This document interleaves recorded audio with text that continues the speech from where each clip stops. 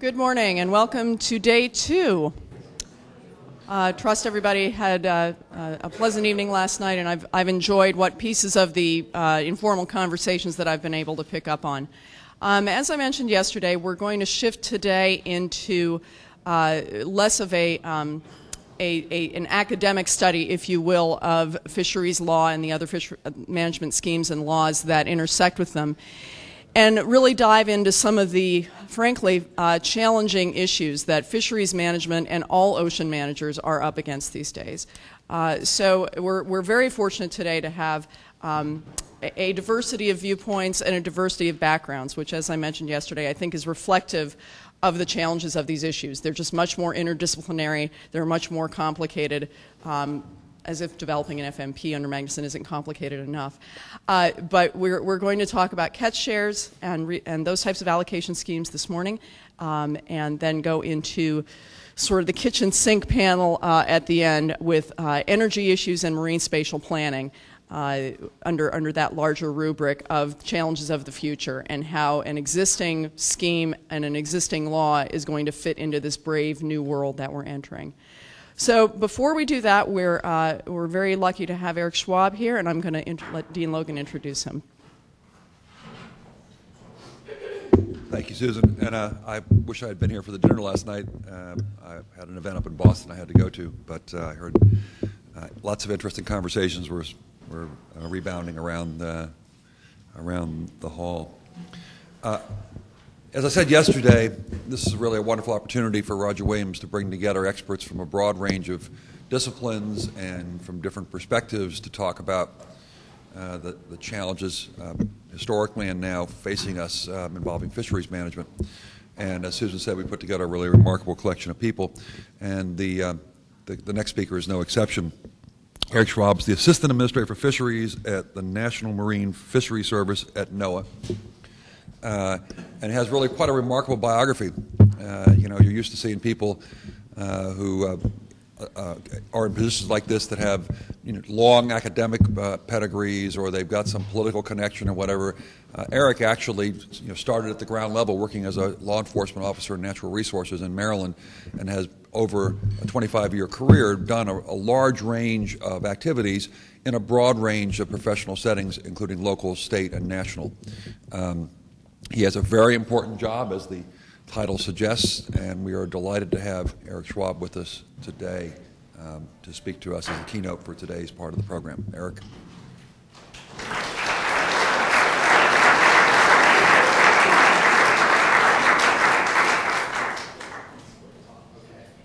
Thank you. Welcome. Thank you.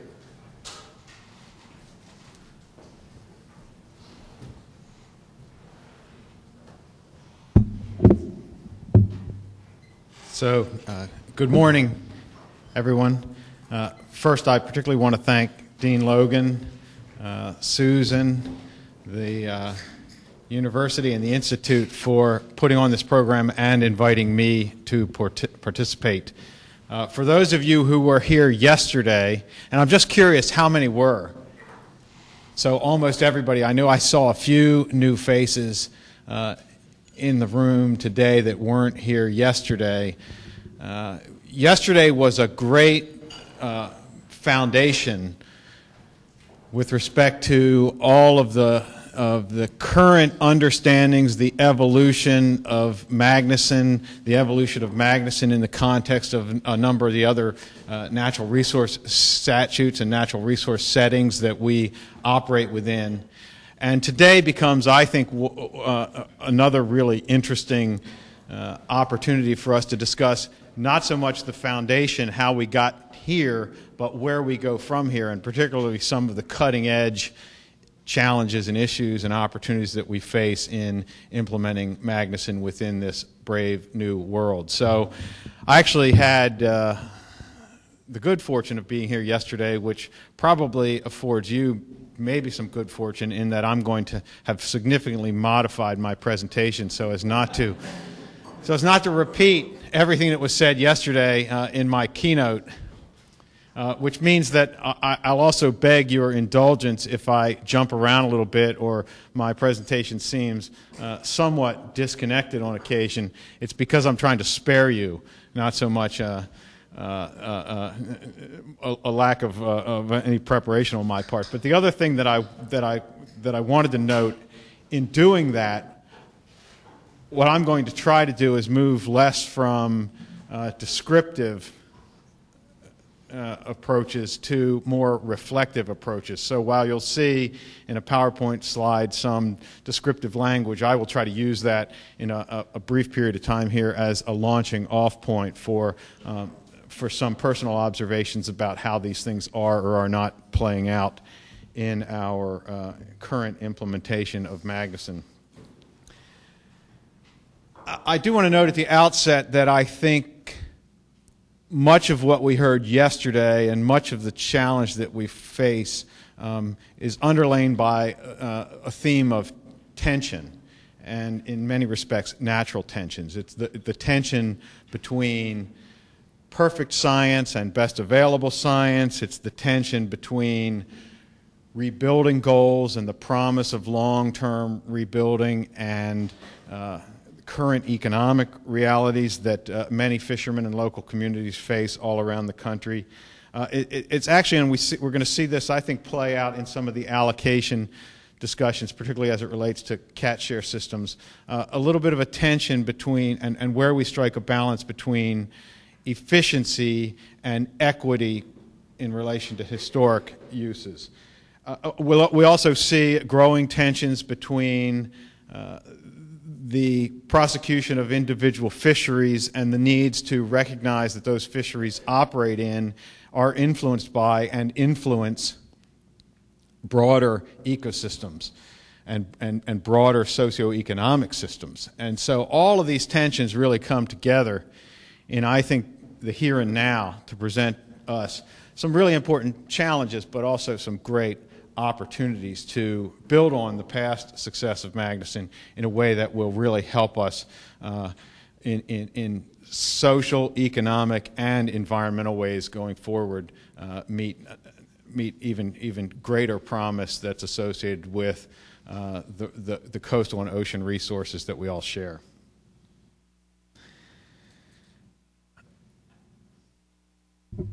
I don't think, by the way, that those tensions, the other comment that I wanted to make at the outset, that those tensions are necessarily unique to the ocean world or to implementation of Magnuson. But I would suggest that they're complicated, in fact, by a couple of things, one of which we talked about yesterday, and that is this. We all face these kind of choices in our daily lives and in our professional lives in all kinds of ways. But the challenges in the ocean are complicated by this common access issue, this potential tragedy of the commons that we heard reflected on yesterday. And I think it's challenged by another thing, and Dean Logan mentioned my resume, and so I have some expertise earlier in my career in counting trees.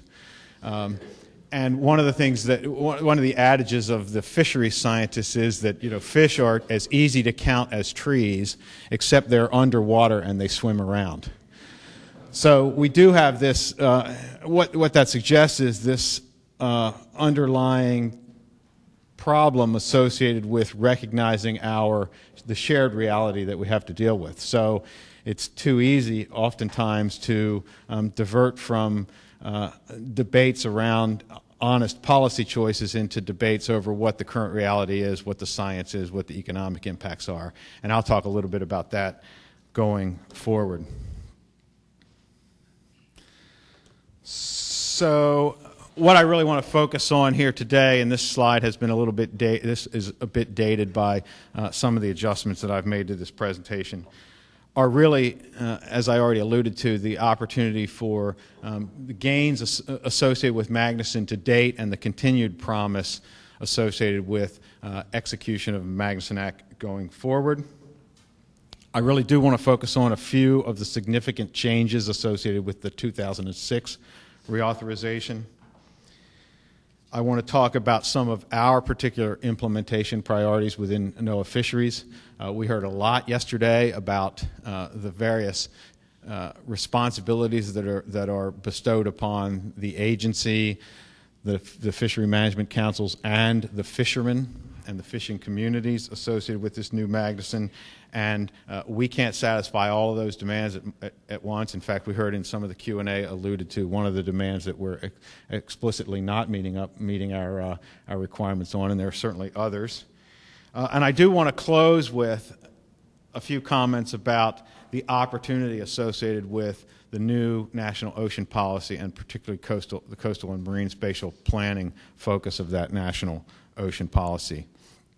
And most importantly, what I'm hoping to do, although I look around the room and I see there are no clocks here, what I'm hoping to do is restrict my commentary to about 30 minutes, and then leave plenty of opportunity for Q&A, because frankly, I know that's the most interesting part of the session for you, and it usually is for me as well.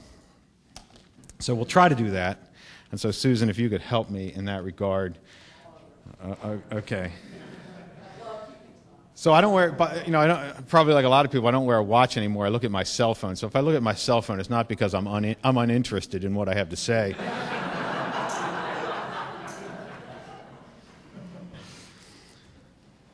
So I do want to talk a little bit about the opportunity associated with Magnuson reauthorization.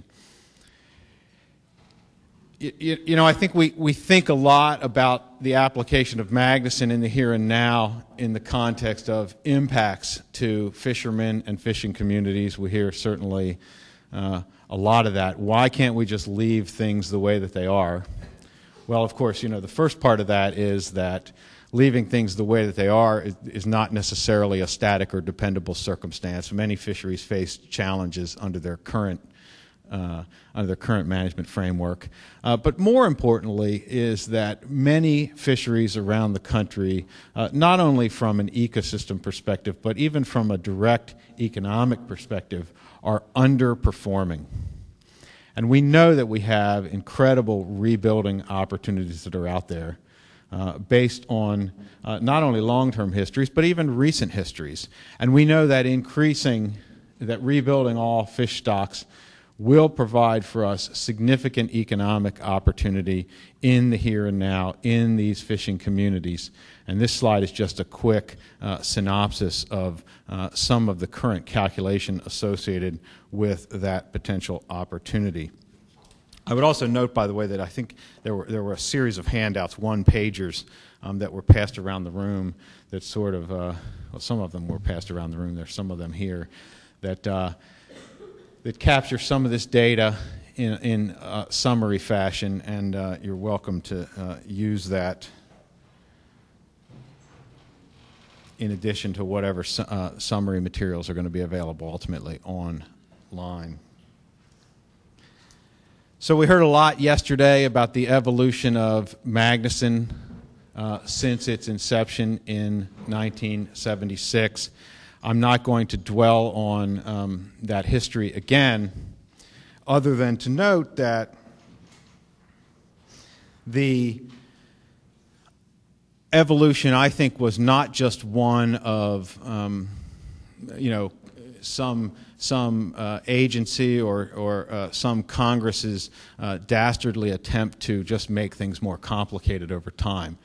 It really did reflect not only an evolution of the changing circumstances that the fisheries have found themselves in relation to early implementation, but also a recognition of the increasing challenges that we face in managing these fisheries effectively within the context of what are very complicated ecosystems. And so as science improves, our need to manage more effectively within the context of that increased understanding obviously increases. And so while the early days of fisheries were really about securing a domestic fishery, they were also about managing that domestic fishery in a very kind of single species fashion, if you will. And one of the evolutions, one of the important evolutions over time that we have seen unfold is, first, an understanding of the interactions among species. This continues to challenge us significantly in mixed stock species or even in management efforts where we seek to achieve maximum sustainable yield for species that in some cases eat each other. But we have also seen increasing recognition of the interactions not only of species with each other but with their habitats. And we have seen in some places the carrying capacity of habitats decline.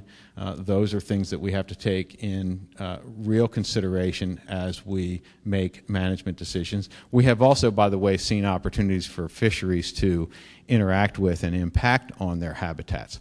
So this relationship between fisheries and their habitats is something that has increasingly been incorporated into management planning efforts going forward. And I would submit that, by the way, it's not going to end there. We heard some mention yesterday of climate-related impacts.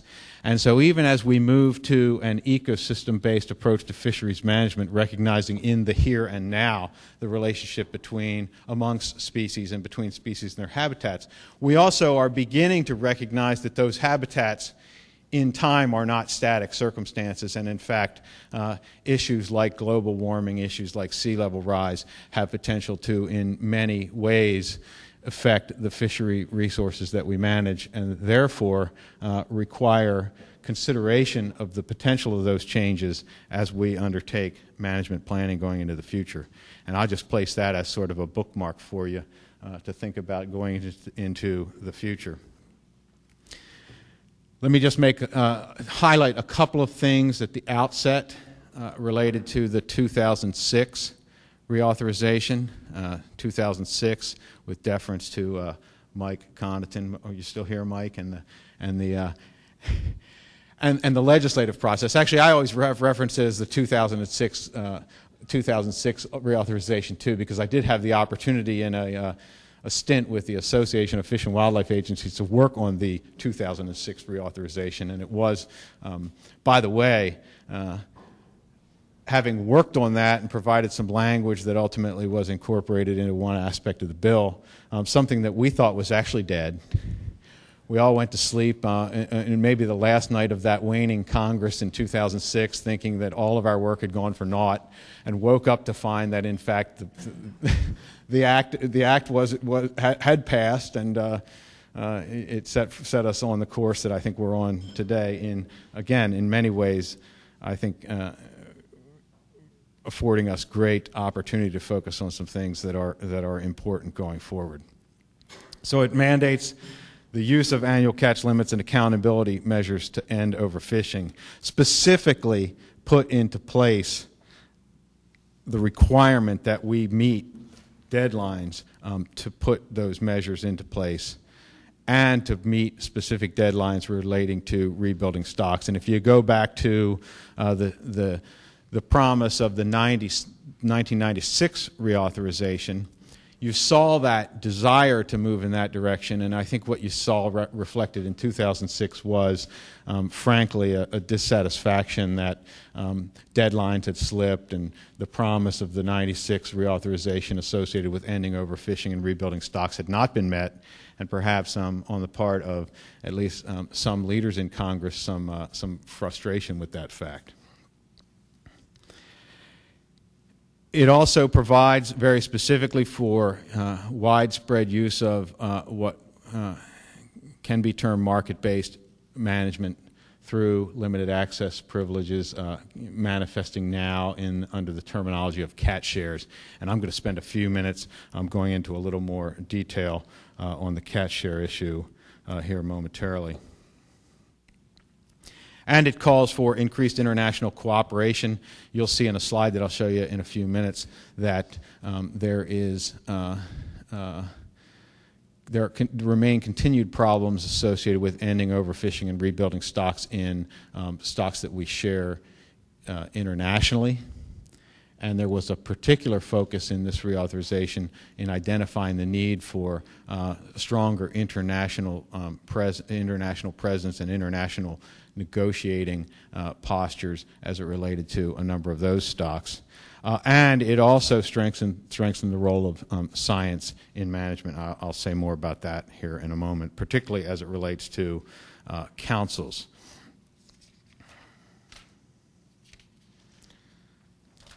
So the councils do a great job. As we heard yesterday, the councils might not be perfect. The entire management system is not perfect, but we heard reference twice yesterday to the Churchill quote regarding democracy, and I think it somewhat applies here because we do feel like the councils present an incredibly robust opportunity for public input, engagement with not only the fishing community but lots of other interests that have perspectives related to the marine and coastal environment. And the councils do provide for us a very strong evaluation of options and a very strong application of the public input and public desires into that management process. The councils have been historically challenged, particularly when separating between allocation issues and conservation issues, and I think one of the points that you see reflected in that 2006 reauthorization, which essentially at some level limited the council's ability to move outside of the advice of its scientific and statistical committees to focus really on let's first set the conservation threshold that we have to meet to end overfishing, to rebuild stocks, and to manage on a sustainable basis that we all seek to manage on. And then within that framework, let's make the rest of our management and allocation decisions without going back and compromising on some of those conservation principles. So one of the things that the 2006 Act did was very clearly draw that line between when you're making conservation decisions and taking conservation action, and when within the context of a sustainability framework, you can make appropriate compromises related to allocation and other management actions. So I'm not going to focus on on national standard at all.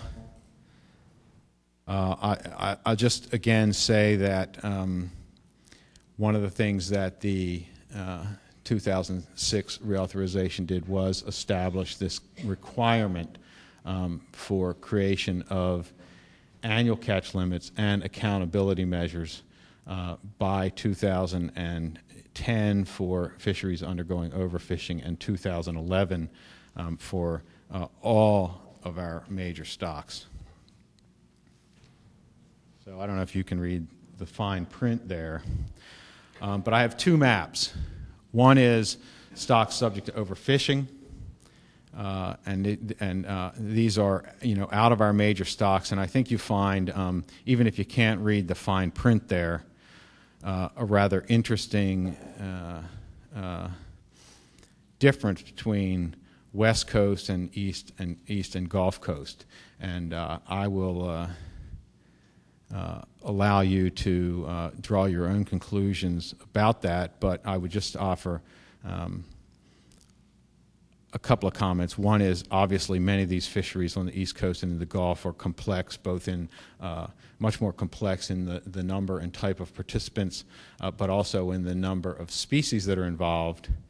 But in some cases, also, when you get out of the West Coast, there is, particularly in Alaska, a longer history of dealing with some of these important conservation goals that are shared between the fishermen and the agency. And we could spend hours teasing apart what that means, but this is, at least as it relates to our responsibility, with the councils to address overfishing, a current snapshot of the world, at least the U.S.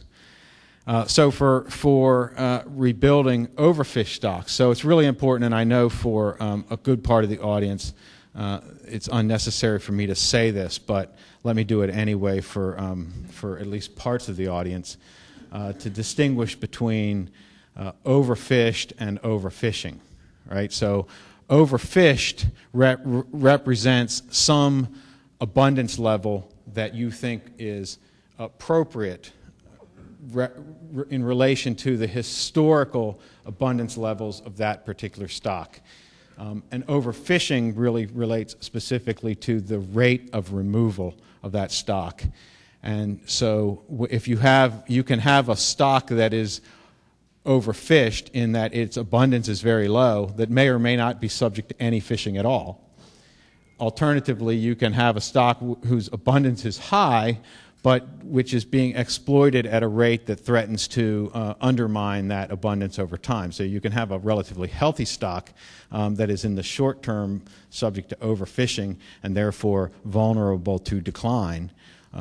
Alternatively, you can have an overfished stock, one at low abundance, whereby you've significantly curtailed fishing, and it might even be on a rebuilding trajectory, just has not gotten there yet.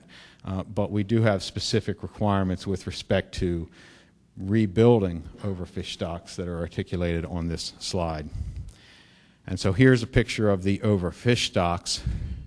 And I'm not going to dwell on this other than to note that the 40 from the previous slide and the 47 from this slide don't necessarily perfectly overlap. And so there are some that fall into one or both categories depending upon the circumstances that I just described. So we measure so we also have this scientific challenge, which is our understanding of the status of stocks. We measure progress in rebuilding based on a fish stock sustainability index.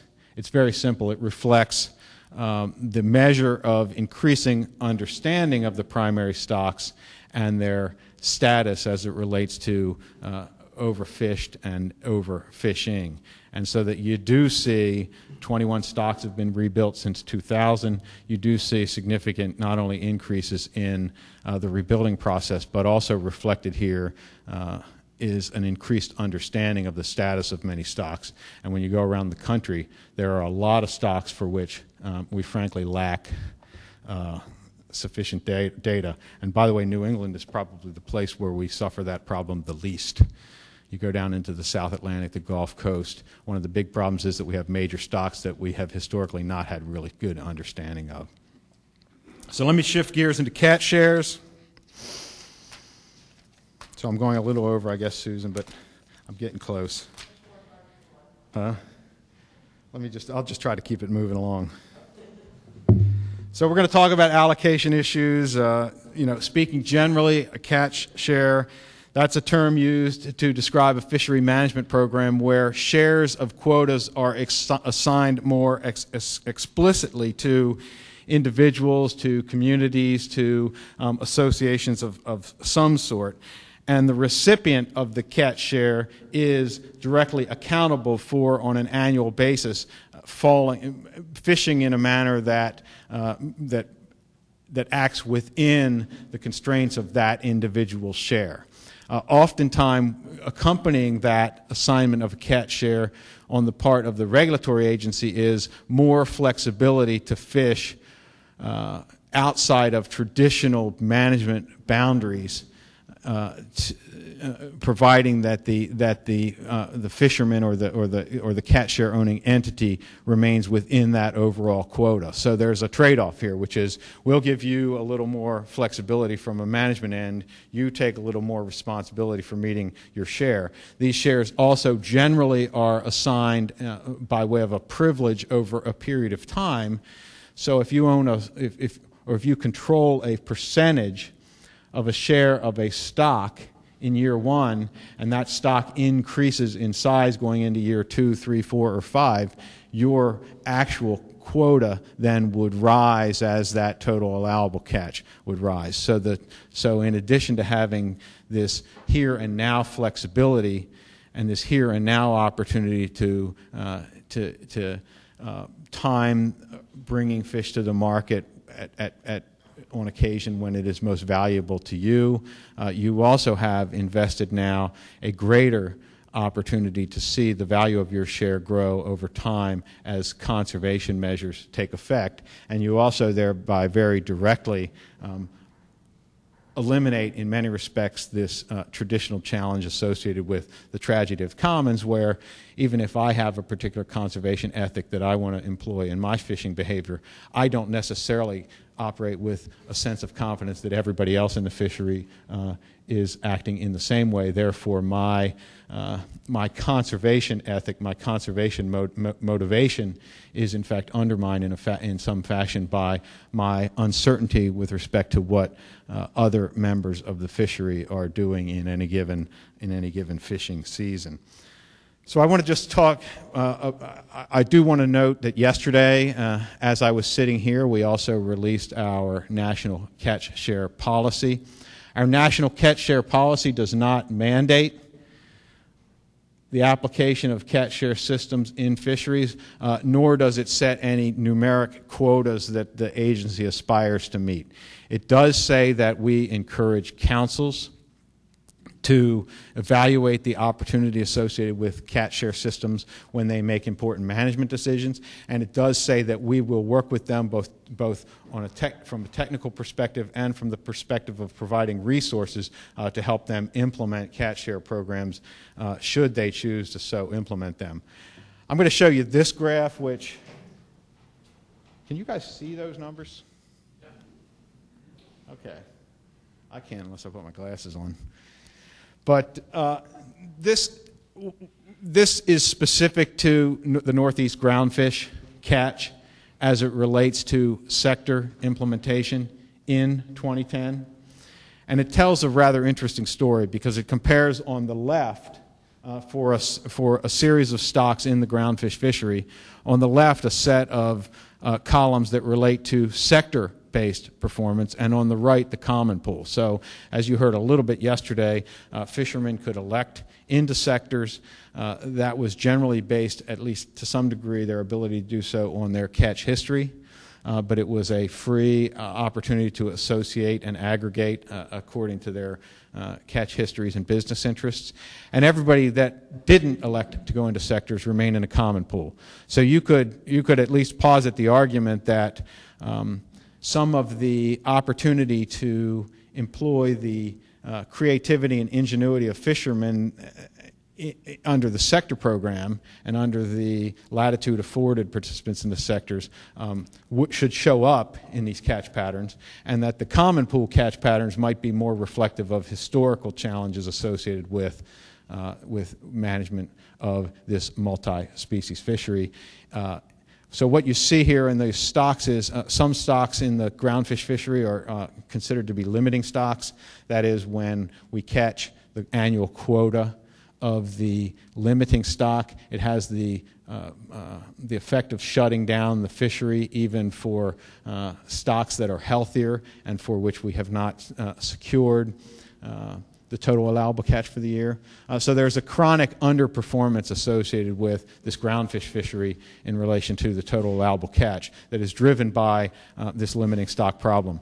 And the thing I really want to focus on here is the fact that some of the highlighted stocks represent some of the limiting stocks that are looked upon across the region. And while limiting stocks change from place to place in New England, these are fairly representative. And so what you see is that, for example, Gulf of Maine cod, the sector operations have caught 38% of the total allowable catch through this time period, compared to 88% of the same species for the common pool. And you see, as you go down the line, a number of species for which the common pool has caught a significantly higher percentage, thereby exposing them to either fishery shutdown or, in the case of the common pool under the current management plan, much more restrictive fishing regulations.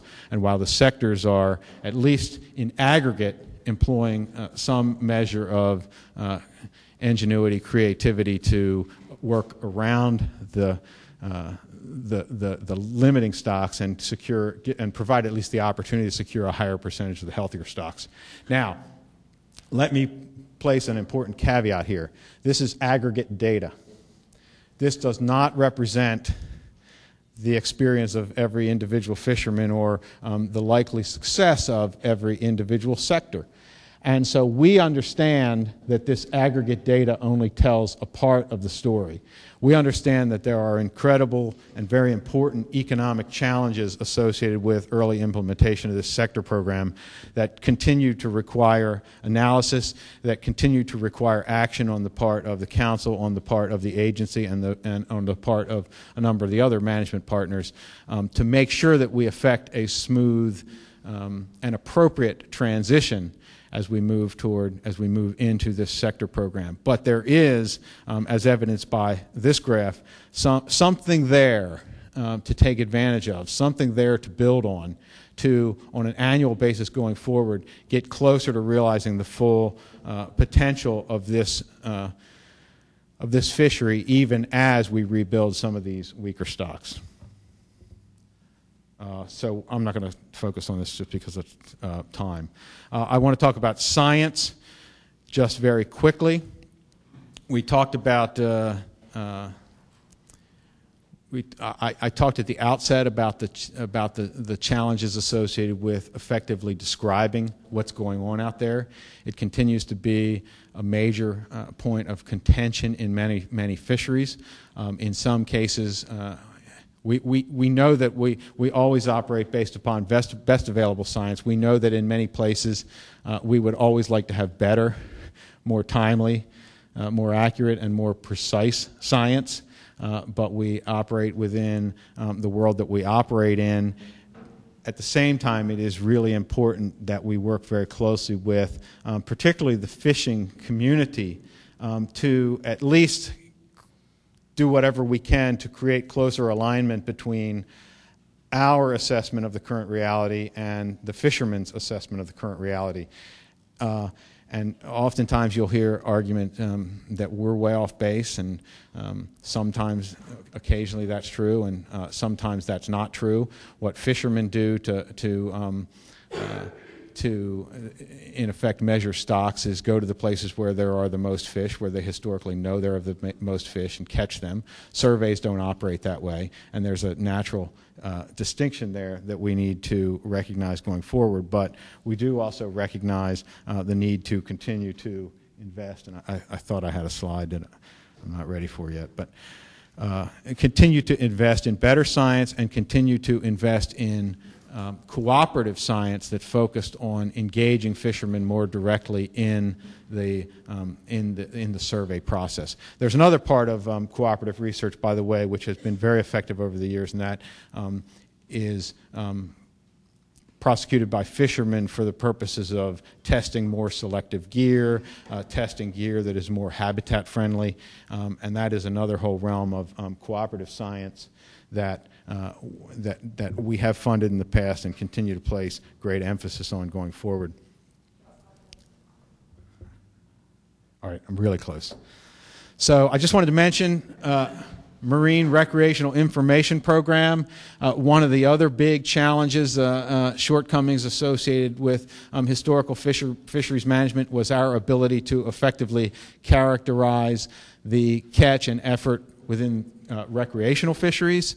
There are, interestingly, not a whole lot of recreational constituents represented in this room, but in some parts of the country, it's a dominant factor in our management challenge in the South Atlantic, in the Gulf, many other places, and we have underway significant efforts to focus on improving our ability to measure recreational catch and effort. So unlike commercial data where we get real actual landings data, recreational effort and catch is collected through survey-based methodology that provides estimates that often are challenged by participants. So I mentioned cooperative research already.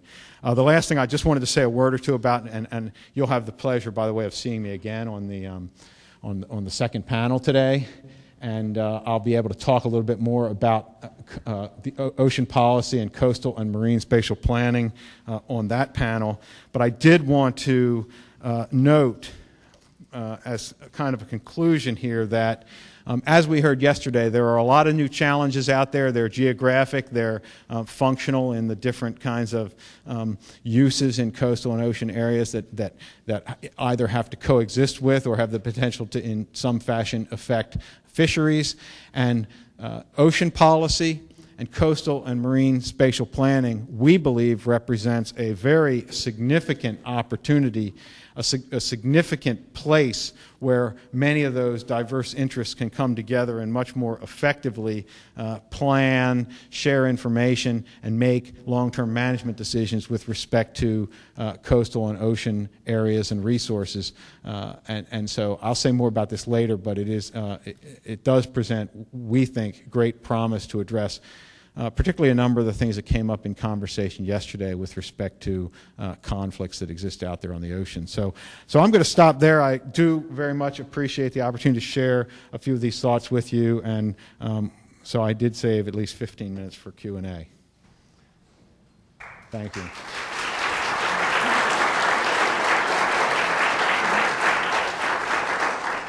Dennis.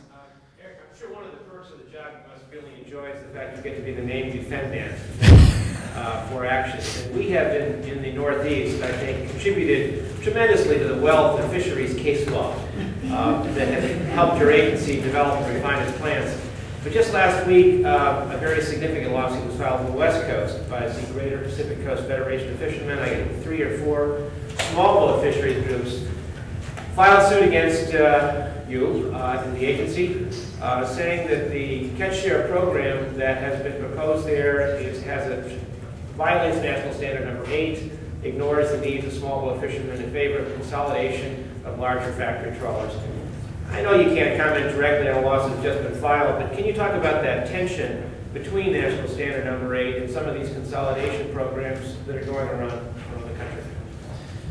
Yeah, so not commenting specifically on that case, but I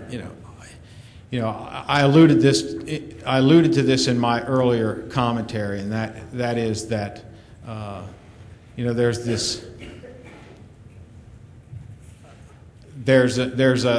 a certain independent of catch share systems, independent of ITQ systems. We have a number of fisheries that are overcapitalized. We have a number of fisheries that are targeting stocks that have been in decline or that are, because of rebuilding requirements, suffering substantial constraints in comparison to past quotas. We also have fisheries that are facing significant bycatch issues, whether it relates to other fish stocks that are in rebuilding plans or protected resources like marine mammals and sea turtles. And so there is a requirement, again, independent of catch share systems, for the councils working with the fishermen to find that right spot. And that right spot, as it relates to the allocation of what's available, probably in many cases won't necessarily reflect historical fishing opportunity that was associated with perhaps less attention to bycatch issues or higher levels of abundance in stocks. And so which is one of the reasons that we say that it's one of the reasons that councils are an important part of the process. It's also, when you talk about catch share systems, one of the reasons that we say very explicitly that catch share systems have got to be designed with local needs, sort of a local vision as to what that future fishery might look like in place, and it needs to take account for geographic diversity, for diversity in gear types, big boats, small boats, et cetera. And that's a conversation that really has to happen in those places. to be sort of reflective of, local community visions for the future of their fisheries. And there are trade-offs between, sort of maximum efficiency and maximum capture and some of these kind of social goals.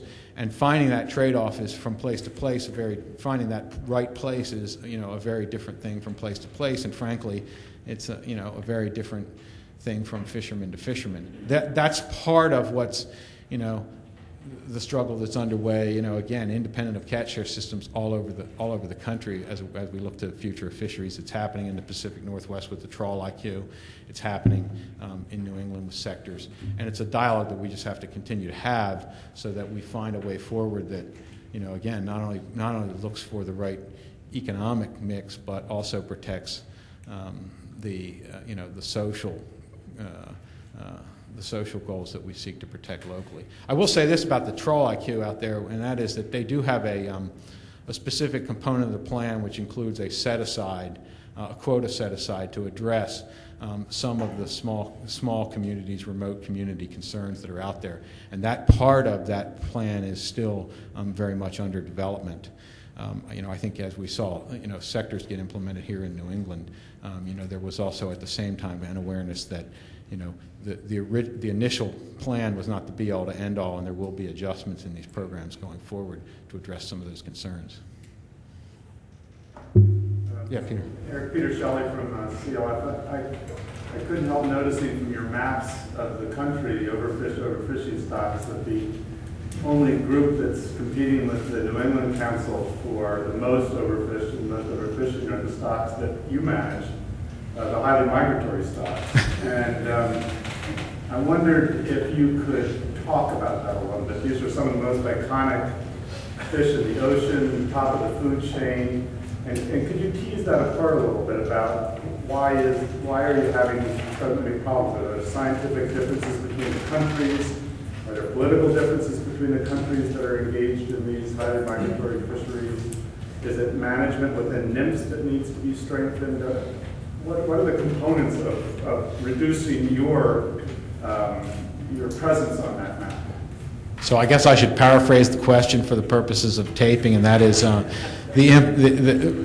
what it means that there are significant highly migratory species challenges still evident in our management framework. So I think the answer, Peter, is all of the above. Obviously there are continued debates over science. There's a continued need for improved science in many of these stocks, but there are also tremendous challenges, in the international world in taking domestic understandings and domestic positions into international arenas and affecting some kind of a positive outcome. I think it's probably, you may take issue with this, but fair to say that in general, as it relates not only to the management of these stocks, but to the management of these fisheries within the context of some of the other things that we hold dear, like sea turtles and marine mammals, that the U.S. is pretty progressive in its thinking and application of fishery management regulations to that effect, much more so in some cases than some of the other countries that we encounter. And so that's a constant challenge. There are big quota fights, as you well know, that sort of in many cases undermine any kind of a conservation-based threshold that we might establish. And the point that I made about Magnuson now sort of drawing that hard line between conservation and addressing allocation fights is in many of those international venues not as clear a line or much more easily crossed on a regular basis. I will also mention that one of the other things that we have, I alluded to this focus on improved engagement in the international arena, And one of the things that the Magnuson 2006 reauthorization established was a position within NOAA expressly for the purposes of doing a better job in the international arena. And we were very fortunate not that long ago to have brought on Russell Smith as our new Deputy Undersecretary for International Fisheries Issues. Russell's primary job is number one, and he comes to us from the U.S. Trade Representative, so we think he's got the right, he's got the right resume to take on this task, is to do a better job of advancing U.S. perspectives, U.S. positions in these various international arenas, not only individual but in a more coordinated fashion, so that when we're dealing with tuna issues in the Western Pacific, we might also be thinking about how we're dealing with tuna issues in the Atlantic, and et cetera, et cetera. So a lot of work to be done, but we at least have a renewed emphasis on it. I think we're getting a little bit of traction in a few places, and hopefully that will continue.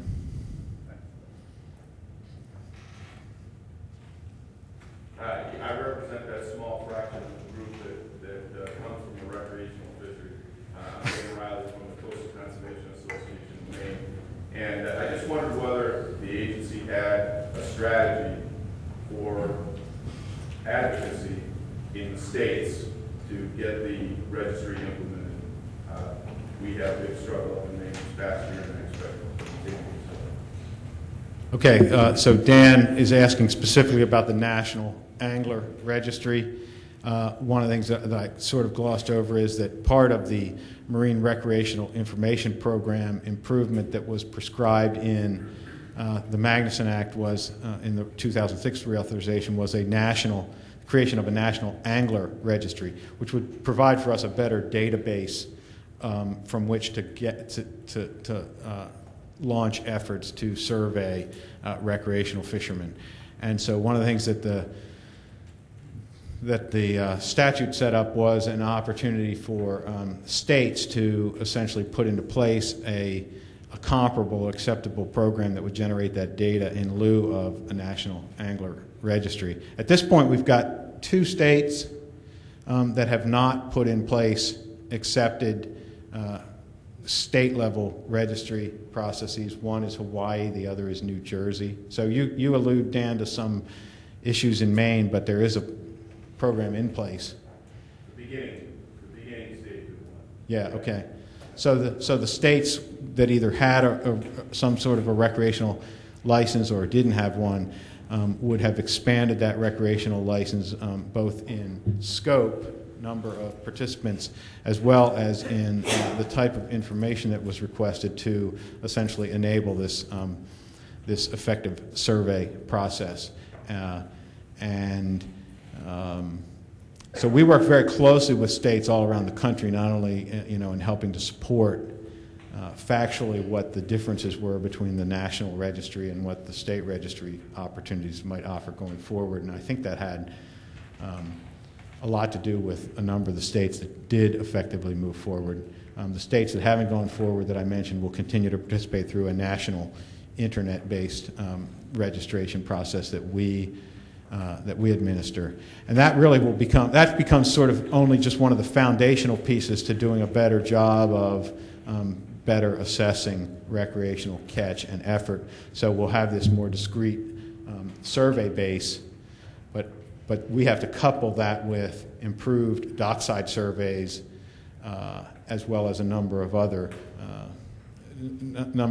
elements that relate to for-hire sector and the like to really generate a better overall picture of and more precise picture of recreational catch and effort going forward. So what we'll see, actually just going into 2011, the first implementation of angler registry-based surveys that will go, at least initially, side by side with the traditional survey, so that we'll be able to assess the differences. And so I'm not sure, Dan, if that answers your question, but that's kind of the state of the world on that issue. Yes. Janet Coyne Yeah. from the Nature Conservancy in Rhode Island. You talked about overcapitalization, as did other speakers. I wanted to ask 2 questions. One, does anyone ever talk about buyouts anymore? We used to talk about it a lot. And 2, on replacing old gear with better gear. to reduce bycatch and destruction of habitats. Is there more that you at NOAA or we can do to foster that, either through in combination with catch shares or providing incentives and research? Is that part of the plan to preserve? Okay, so the question is sort of in the context of overcapitalization, are we still talking about buyouts, and number one, and secondly, what are the opportunities associated, the associated opportunities to support newer gear research that is more selective, more habitat friendly, the like. Well, let me say this. First of all, I think that one of the real promising aspects of catch shares is that once you achieve some rationalization initially, it eliminates sort of the motivation which originates from this tragedy of the commons to essentially pursue a fisheries arms race, right? And so once you rationalize, once you move into a catch share program, now a fisherman is only going to deploy as much gear the gear that he or she needs to secure the quota that has been assigned to them, and they're not going to feel like they're in constant competition. Again, it's sort of an arms race mentality with other fishermen who are fishing, just to maximize capture of a shared quota. Buyouts can be and it can be a part of the transition process, right? So, as I alluded to in answering Dennis's question, the challenges in that transition. Not only is the challenge associated with sort of visioning where you want to be, but when you decide where you want to be and you set in course the actions to move in that direction, how do you deal with the people that are left out of that process? And buyouts can be an important part of that process. Our general posture with respect to buyouts is that we look very heavily to the councils, to that local visioning, that local design process to inform the need for some kind of a buyout.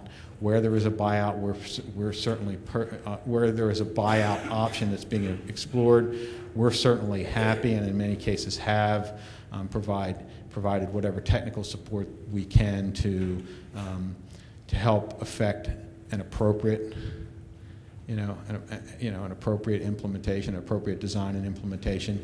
Obviously, these things are historically much hampered by money or lack thereof. I don't think that's going to change appreciably going forward. So it's a real issue that we'll continue to face, in some of these transitional phases of some of these fisheries.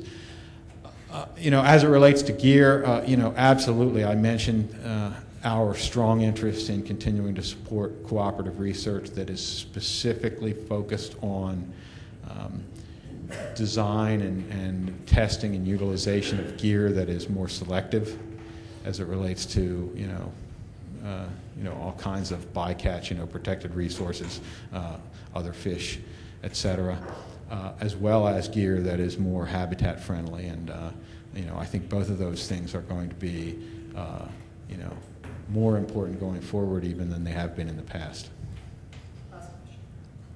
Okay, so how about up in the back here? Hi, Kevin Essen at Nature Conservancy. One thing we haven't talked about much here yet is diaphragm fish, and NOAA has spent possibly hundreds of millions of dollars over the years restoring spawning habitat access, and then some people would say that the fisheries for many of those species, whether it's salmon or river herring, get clobbered out in the marine environment for a reason. And I guess I'm just curious, as an NGO that's worked a little bit on the restoration side, if there's any renewed interest in trying to figure out ways to not be working at potentially cross purposes for the species. Yeah, thanks, Kevin, right? So Kevin asked about, particularly as it relates to diadromous species, species that migrate inshore, upriver systems, and then spend parts of their life offshore.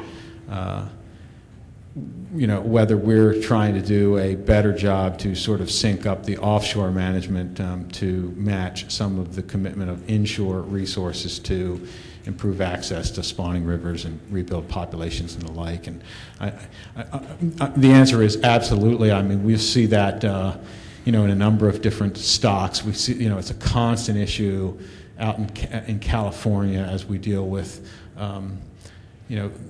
the salmon life cycle and the need to, in some cases, close ocean fisheries to allow populations to rebuild. I think it's also, these are, by the way, sort of, two of my favorite things to talk about, one being habitat, particularly as it relates to inshore and upland habitat, which are so important to so many of these diadermous species.